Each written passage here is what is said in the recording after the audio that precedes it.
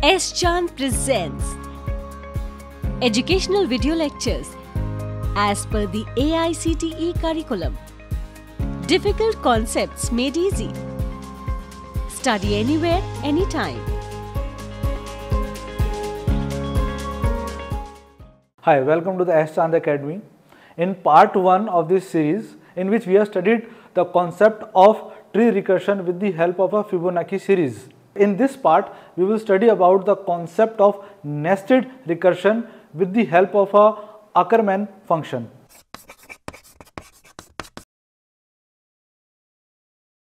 I am Dr. Shreyash Atri, and these are some good books from the S-Chan Publishing.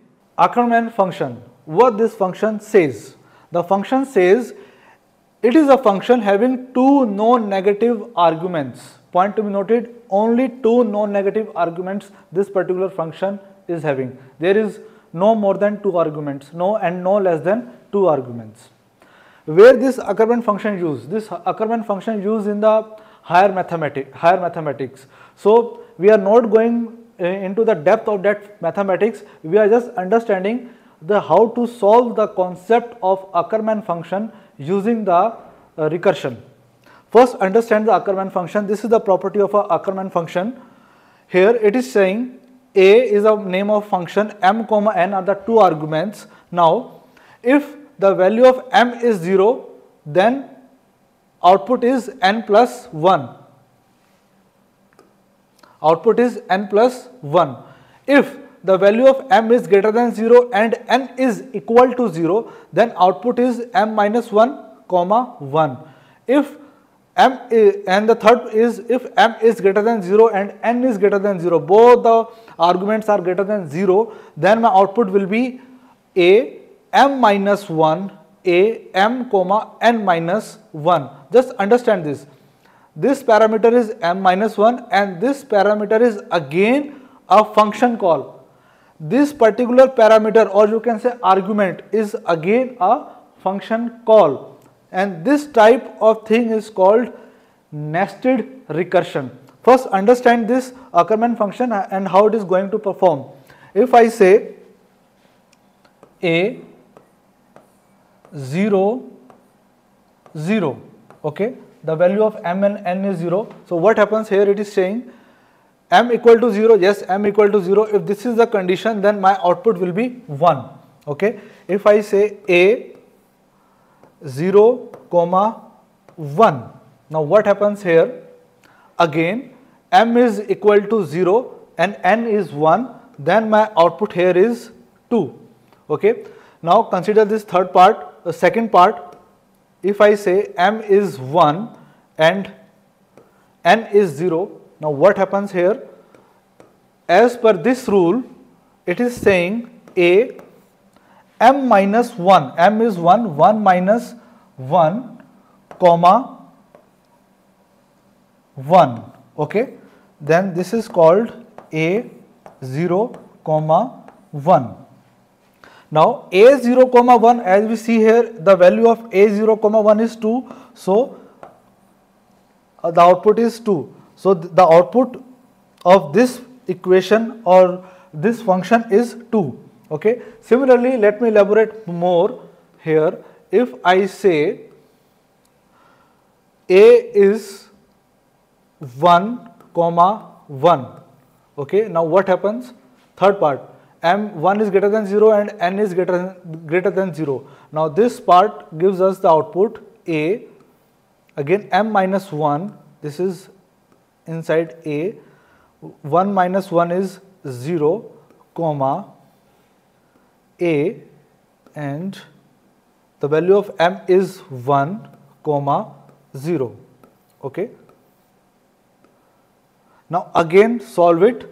This is the recursive call because this is the parameter, this is one argument and the second argument is again a function. So this, when we are having the function in function call in an argument, that is called nested recursion.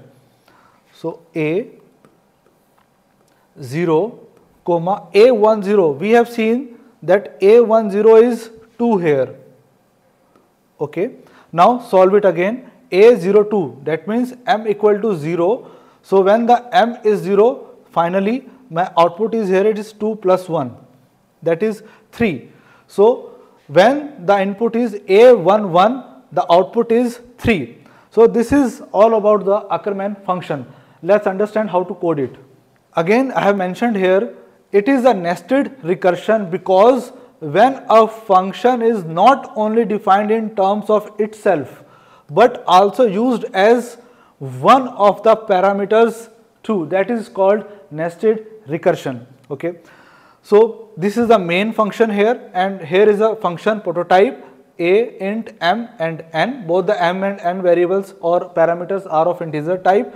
Enter the two numbers, we are inserting the values of m and n here. Okay. And printf output, and what we need to print it? We need to print the output of this a, m comma n. So this is the function call, and this is the function declaration here. The value of, let's see, the m equal to 0 and n equal to 1. Now check it out what is happening here. So inside this function, in the function body, we have mentioned all these three conditions. The first condition is says if m equal to 0, return n plus 1. The second condition is if n equal to 0, okay, return a, m minus 1 comma 1. If both the conditions are false, then go to the final stage, that is the third condition of the Ackermann function, a, m minus 1 comma a, m comma n minus 1. Okay, this is the main function. I am again repeating here.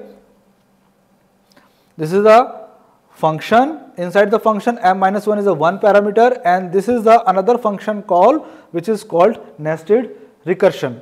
Okay, so if m is 0, n is 1, what is going here? M is 0, this is 0, this is 1. Now m equal to 0, just condition is to return n plus 1. The value of n was 1, so it is going to return 1. It is going to return 2. Now where it is going to return 2? From where it was called? So it was called from here. So it is going to print 2. Okay. So this is how printf statement works. If I say m equal to 1 and n equal to 1, m is 1, n is 1. Okay, m equal to 0, condition false, n equal to 0, condition false, then it is going to the third condition, else part. Return a, m minus 1, that is, it is 0. Okay, now a, m, the value of m is 1 here, and n minus 1 is 0.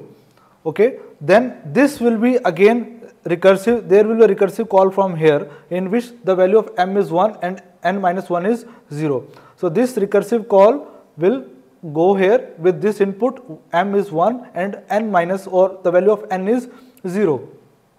Okay, so if that is 1 comma 0. So what is the output of is 1 comma 0? In our previous slide we have seen the output of 1 comma 0 is 2. So we can directly write here is 2. So the output of this particular statement is 2. Now it is become A02. Again it will be recursive call with the new inputs, that is m is 0 and n is 2. And this process will go on until unless we are not getting the actual output of A02. So let's see, now this becomes A0 comma 2. Okay. So what the condition says, m, if the m equal to 0, return n plus 1. So finally my output is 3. So when the input is m1 and n1, my output is Ackermann function output is 3. So this is all about the Ackermann function.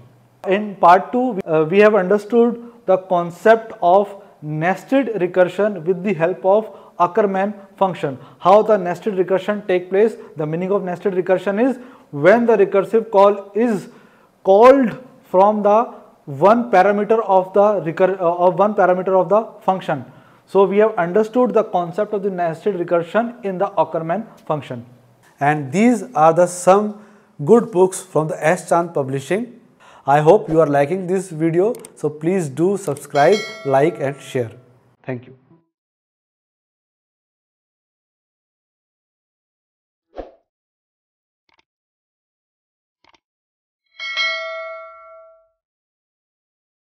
All rights reserved. This video has been prepared for educational purposes only. No part of it may be reproduced or copied without the permission of the copyright holder.